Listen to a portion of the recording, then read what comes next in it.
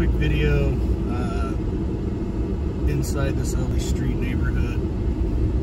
I actually drove past the property and now I turned around and driving back towards it. I thought this gave a good idea what the general area is like. Lots of evergreen trees. A lot of people got their parcels fenced off. This one's over here, it's kind of cool. I got a yurt and a little small modular home. It's pretty varied. On the right there you see a mobile home with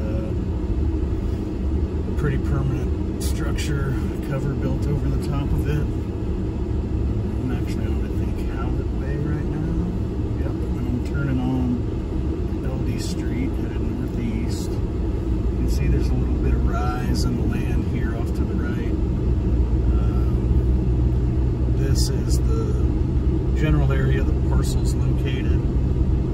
That's someone else's land. You can see they kind of got it fenced off there. And I'll just drive up to this particular parcel and park and then do a walk around of the property. Talk about some of the pros and cons, all relative of course.